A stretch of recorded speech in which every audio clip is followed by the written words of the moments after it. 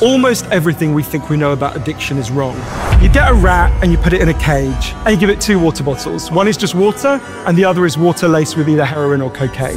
The rat will almost always prefer the drugged water and almost always kill itself quite quickly. In the 70s, Professor Alexander comes along and he looks at this experiment and he noticed something. He said, we're putting the rat in an empty cage. It's got nothing to do except use these drugs. Let's try something a bit different. So Professor Alexander built a cage that he called Rat Park.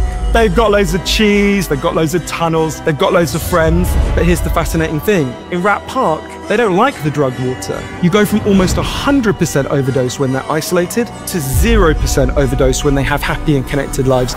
Maybe we shouldn't even call it addiction. Maybe we should call it bonding. When we're happy and healthy, we'll bond and connect with each other. But if you can't do that, you will bond with something that will give you some sense of relief. What if addiction is about your cage? Because the opposite of addiction is connection.